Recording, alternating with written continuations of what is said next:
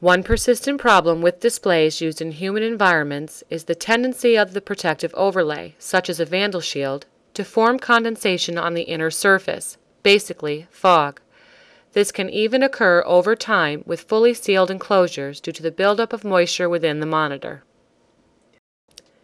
In this first sequence, we show a display with a Vandal Shield held in place with a moisture-permeable gasket. When this display is cold and exposed to a relatively warm, humid environment, condensation will form on both faces of the glass. The outer face can, of course, be wiped dry. However, the condensation on the inside will remain behind until the LCD has warmed sufficiently to evaporate it from the glass. One solution to this problem is an optically bonded display. When an optical bond is used, no condensation forms on the inner surface. The space between the LCD and the Vandal Shield is filled with an optically transparent adhesive.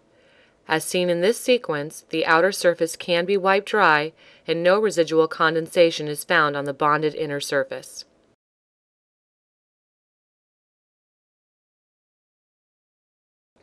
An alternative and low-cost solution is our patented GenDry technology.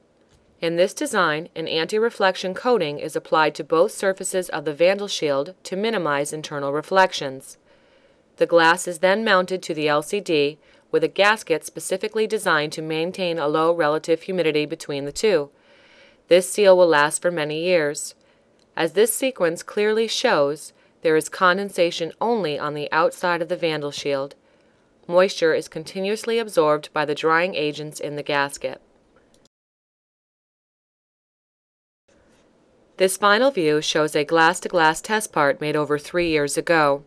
This assembly has been featured at numerous trade shows and is displayed by immersing in a pan of water.